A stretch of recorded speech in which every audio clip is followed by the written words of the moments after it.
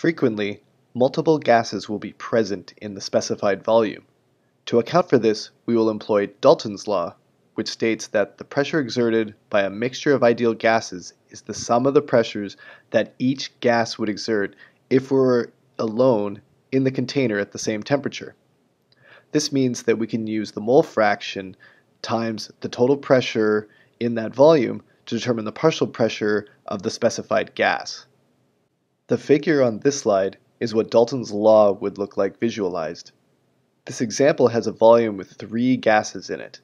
The total pressure of this chamber is the same as the sum of the pressures of the 3 gases if they were separated into 3 separate containers with the same volume.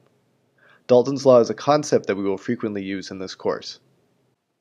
So now that we've defined Dalton's law, let's now apply it to a simple example that relates to the real world. We have these 2 problems, where the first one is calculate the mole fractions of N2, O2, and argon in dry air at sea level, given that 100 grams of air consists of 75.5 grams of nitrogen, 23.2 grams of oxygen, and 1.3 grams of argon.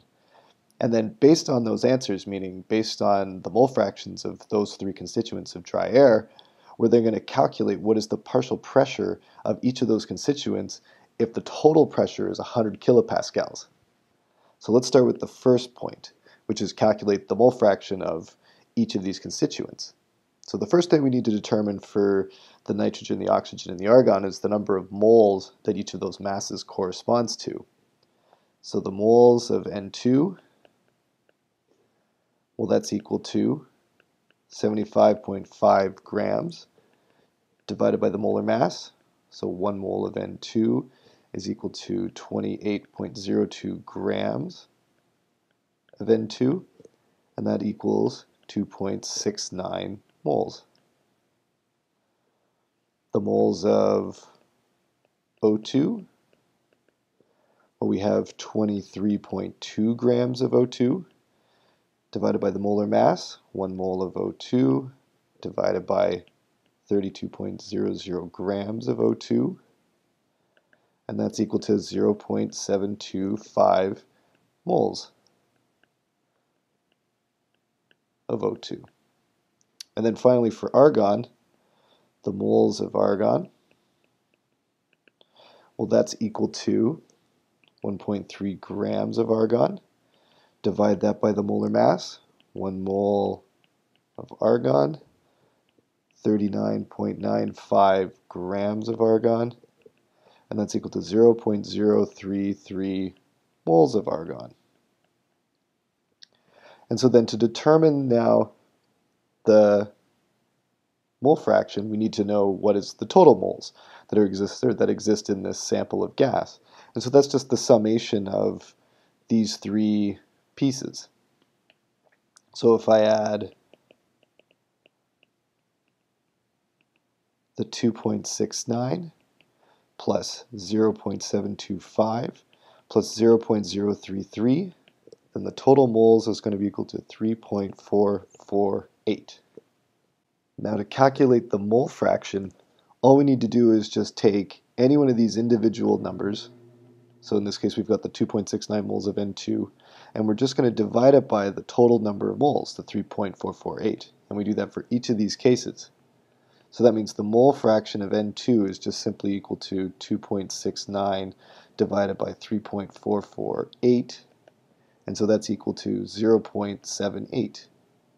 The mole fraction of O2, well, that's equal to 0.725 divided by 3.448, and that's equal to 0.21.